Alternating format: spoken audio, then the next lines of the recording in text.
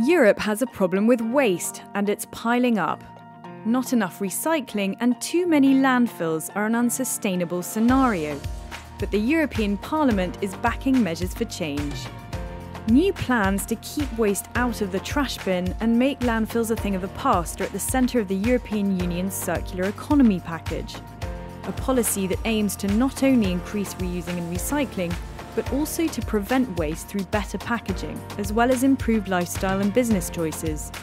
Che non è quindi solo una politica che riguarda più strettamente i rifiuti, ma che vuole avere un respiro più ampio di una politica di sviluppo.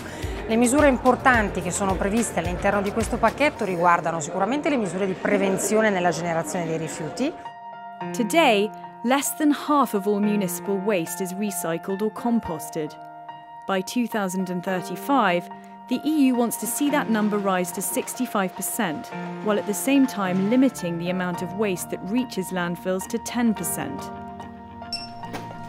With other targets focused on producing better materials and green incentives for businesses, the EU believes the measures will also contribute to creating more green jobs.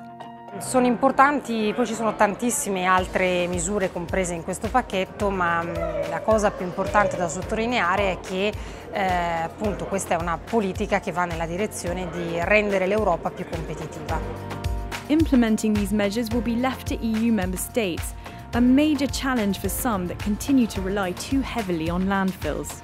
But as Europe shifts to a circular economy, the path to prosperity will soon become a sustainable one.